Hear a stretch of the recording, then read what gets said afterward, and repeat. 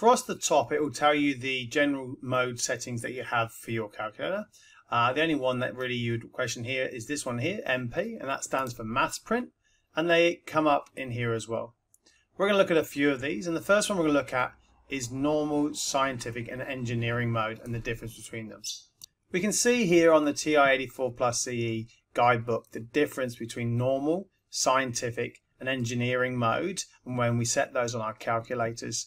I think engineering is quite interesting that it will give it to us as times 10 to the power of a multiple of 3. Notice that the calculator uses E, but we would write down times 10 in our answers in any calculations because that's the correct mathematical speak, and I'll show you that on the calculator now.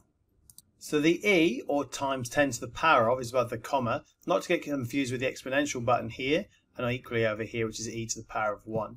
So if we had 3, can you guess what that is? Yep, you're right, it's 3 with 7 zeros, or 30 million.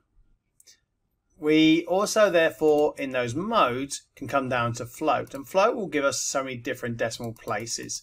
So if I go to, say, 5, not only now do I see that happening up here on my header of the calculator screen, but if I typed in pi, then it would give me pi to 5 decimal places. It will float the number of decimal places that you want, which you may find quite useful. And doesn't matter, even if I times it by, say, a negative number, it will still hold it to 5 decimal places. Other things in mode that you may want to look at is MathPrint versus Classic. Really, you would keep everything in MathPrint mode. That allows you to type in fractions using the fraction button here. We can see that above the X button. Even if you don't have that icon, it will still work for you. And we can get it as a fraction. Whereas if we change that mode to Classic, then we will lose that functionality of this nice fraction opportunities. So really, most of the time, you're going to keep it in MathPrint. I'm just going to turn the float back as well. And the last thing, which is pretty self-explanatory, is the fractions, whether you want them as top-heavy fractions or mixed fractions.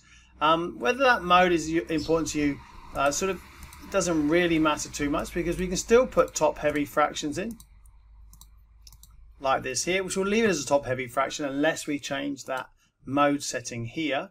And then we can always convert it in F1, convert it to a mixed fraction anyway. So that's probably not so important to worry about for now. Notice that if we also take that fraction, times it by a decimal, it'll hold a decimal form, unless, again, we want to convert it to a fraction and then put it into fraction form. So if we work in fraction form, then it will keep it in fraction form. But if we work with a blend of fractions and decimals, then it will leave it in decimal form.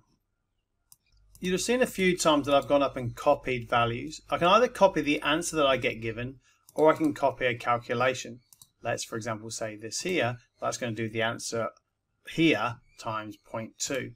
It's important to realize that when we go up and copy something, let's take pi, for example, and this is true also for when we use angles, especially in radians.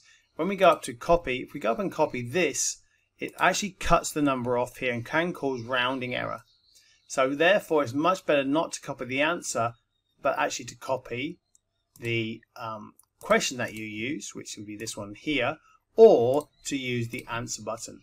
Both of those will avoid any rounding error occurring. And finally, you can use the insert and delete key rather than always the clear key. Let me give an example of what I mean by that. Let's say we had this calculation happening.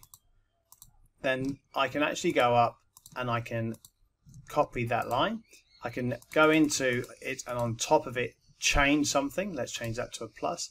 I can go on top and say get rid of that 9 by pressing delete, and I can go over, and let's say I wanted to add a number between the 1 and the 5, and go second ints for insert, and I can add some numbers into there if I wanted to. So just those are really nice little features, how you can write over the top of the position you're in, where you can delete any values that you want or any numbers, the digits that you'd like, and you can also insert using this function here. So hopefully you found that useful, and thanks for watching.